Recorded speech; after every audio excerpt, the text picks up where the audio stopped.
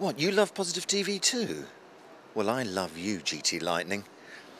So it's the 31st of July, 2011, and we're here at the Bridgestone Eco Rally with all manner of exciting alternative transport. Hope you enjoy.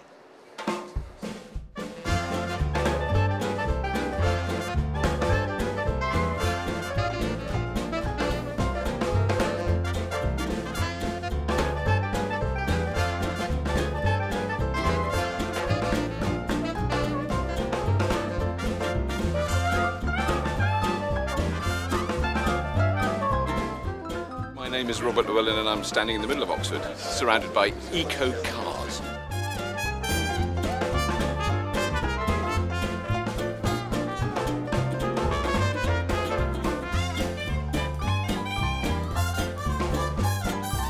Now, I think the market has expanded incredibly quickly and the conversion rate is on an upward spiral, and by that I mean when people who are very sceptical, who think it's greenwash or it's nonsense or their batteries will run out and you won't be able to drive them and they're too expensive. They just, as soon as anyone gets in an electric car, regardless of their background, they go, oh, this is brilliant.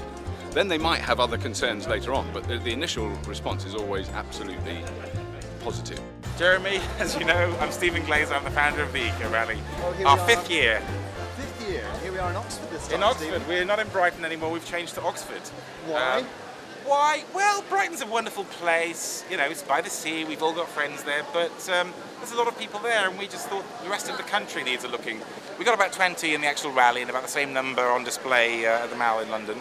Okay. All kinds of technologies, lots of electric this year, as you can see, hybrids. There's a car that runs on wine there and cheese whey, body concepts, they're all here. Hello, I'm Mohammed Sadiq. I'm General Manager for Geneco, a renewable energy company that's based in Bath. What is your car fueled by? Our car, this car here behind me, the BioBug, the Love Bug as it's called, is fueled, believe it or not, from the gas that has been derived from sewage sludge. Your car's fueled by food, is that? Indeed it is, yes.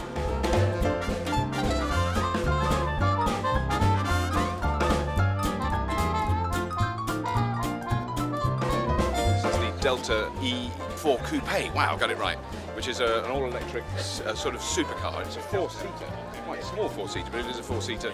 Very, very fast. All the engineering done in this country, carbon fibre composite body. Drives like, it's terrifying. You basically, when you get in that car, just tear your license and throw it out the window because you're going to prison. You know, it's not totally silent.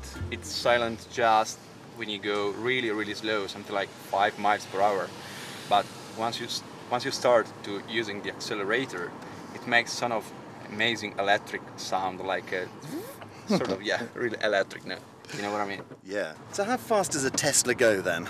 Tesla Roadster is really, really fast. It goes from 0 to 60 miles per hour in 3.7 seconds.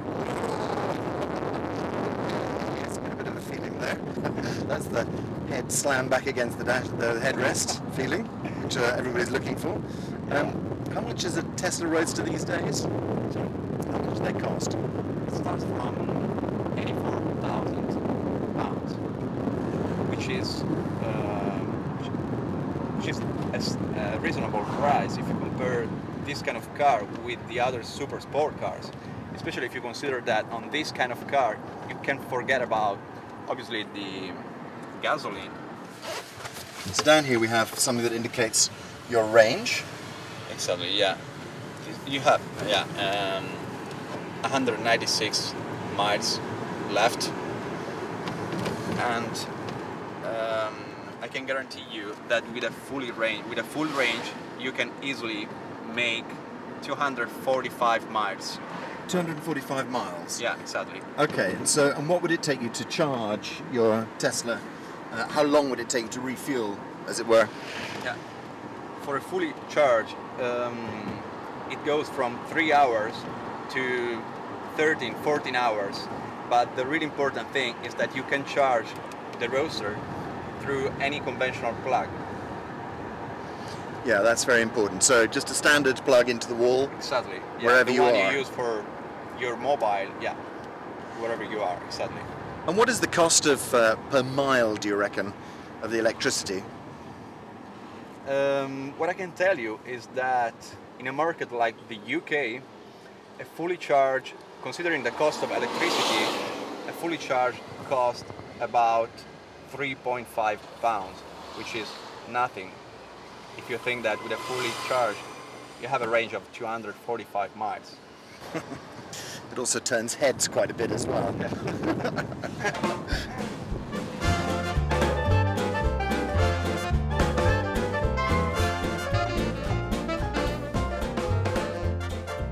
I'm Tom Emerson from Aston Martin.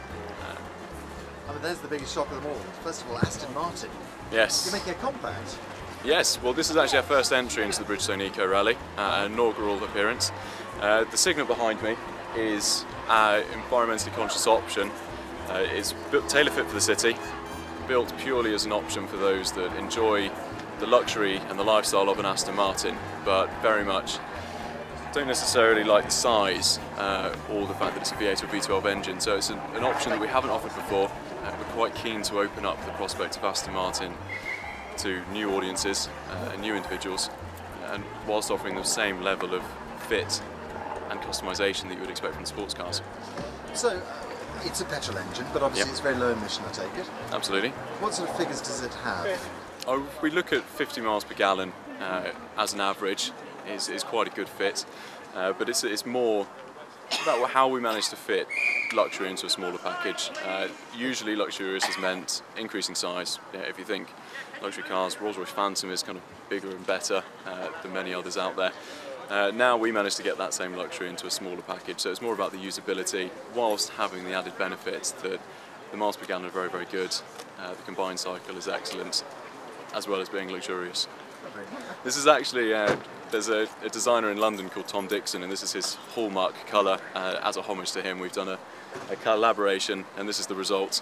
We do offer in slightly more subdued tones. We've got the Seychelles Blue just next door, which is the same colour as Prince Charles's DB6, which the Duke and Duchess of Cambridge drove in their wedding day. Hi, I'm Samantha Fox. Hello to Positive TV. And I'm Kim Woodburn. Hello to who? Positive TV. Positive TV. Oh, yes. Because we're so positive. That's it. As you can imagine. So what are you doing here today? We're promoting eco-friendly environment, and we're doing for the Bridgestone Eco Rally. Our cars are run on, not on petrol. We've got them on all sorts, haven't they? Yes, and it's making a clean environment, which we're all for. We're all for. We're driving two cars today. The first being a Mitsubishi, run on battery, yes. And the second being a Peugeot. What's that going to be run on? The Peugeot is low emissions, diesel and electric. But it's incredible because, let's be honest now, if this can be achieved, which it is being achieved, think of that you can run your car cheaper with no petrol. I mean, Exactly. petrol's beyond people. And it's also a cleaner environment, which I'm all for that. If you watched me all those years ago on How Clean Is Your House, what did I promote for cleaning? Vinegar, lemons, bicarbonate of soda, eco-friendly. So, eco-friendly cars, yes. And we have to think about our future generations. We certainly do. And with chests like ours, we can't heave. We fall out. And we're driving in a topless car to Buckingham Palace. I mean, we won't be topless, just the car. Sorry. Well, I'm going topless, didn't I tell you? 5, 4, 3, 2, 1.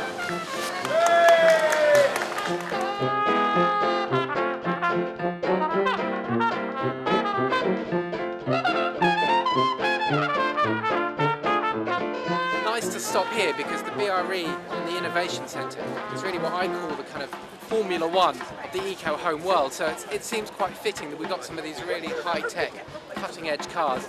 We stop here to take a look at some of these cutting-edge homes. So for me, the perfect pit stop.